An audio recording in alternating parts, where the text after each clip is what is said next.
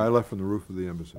There was supposed to be a radio announcer who broke into their satellite armed forces radio programming to say the temperature is 105 degrees in downtown Siagon and rising, followed by Bing Crosby's White Christmas. I never heard it. And we were in the office that morning because it had been a curfew, so we were sleeping there. The radio was on all the time. And I looked out the window at one point and saw people with suitcases walking down the street. And we called the embassy, and they said, yeah, the evacuation is on. So, I mean, we had the radio on and no one heard it. But the idea was supposed to be that you would hear this on the radio, Right. and then you go to a particular station or something, or You were supposed to go to a pre-assigned location. There were a number of locations around town, and you were supposed to, they were pre-assigned, you know, CBS would go to this location because it was closest to where we were. And we went to that first location, and there was no one there, no buses, nothing. We stayed for about an hour, no one showed up. So we went to the second location.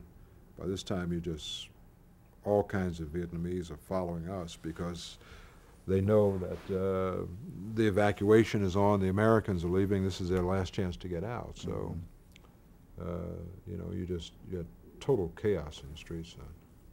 So. How many of your colleagues from CBS were on hand at this point, or were you the main correspondent, or was? Yeah, I think there were a couple of us. I mean, I don't remember who else was there, but I know Dick Threlkeld was there, and I don't remember who else was there. But there were more than one or two. I mean, this was the end. Bruce Dunning was there. Did you have any trouble getting into the American embassy? You know, that riot scene there. Yeah, I mean, it took me an hour to fight my way over the wall. I mean, it took me an hour to get through. I mean, the first part we were shooting what was going on and trying to get, you know, as we were shooting, trying to work our way forward. But after a while, I said to Keith Kay, who was shooting then, I said, look, forget the pictures, man. Let's just work on getting over this wall. It took us an hour to go cover a distance of maybe 15 yards. There were Marines at the top of the wall with rifle butts hitting people back, knocking them back over. It was total chaos. I mean, I saw people coming out burning money. I mean, I saw a guy come out with an armload of I think they were $20 bills. An armload, I mean, stacks this high, putting them in an oil drum and setting them on fire. Wow.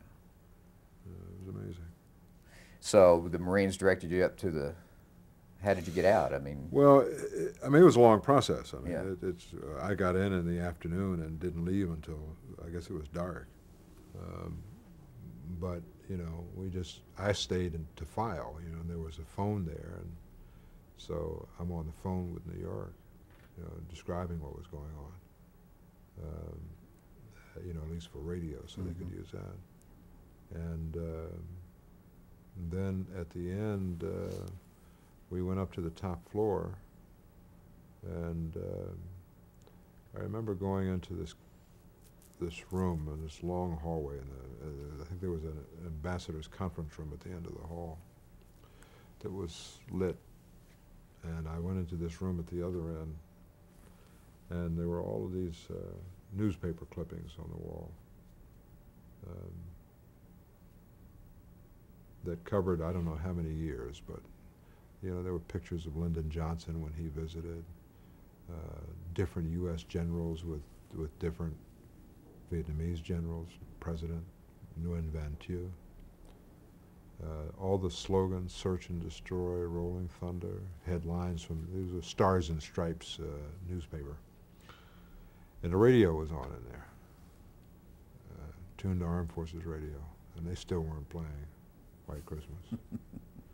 And I walked out in the hallway, and there were all these Vietnamese sitting as the Vietnamese do, just bent knees, you know, squatting in the hallway, waiting to go up to the roof. And at the far end of the hallway was that lighted conference room. And I thought of that expression I had heard so many times, the light at the end of the tunnel. And I said, there it is. That's the light at the end of the tunnel. And I went upstairs and got on a helicopter and left. You made your way to the South China Sea? Yeah, we went out, I forget the aircraft. We landed on some carrier. I'm not not sure what the At name any point were you fearful of not making it?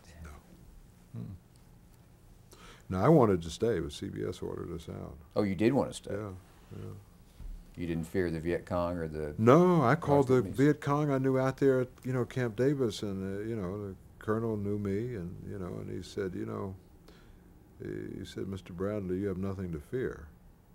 And I said, I'm not concerned about you. I'm concerned about the South Vietnamese, because they were going crazy. Yeah. And he said, well, you have reason to be concerned. Because I was trying to arrange some way to get out of town to hook up with their forces, or to see if they had a safe house, where would they recommend that I go. I was doing everything I could to stay. And CBS said, nope, you got to go. Don't stay.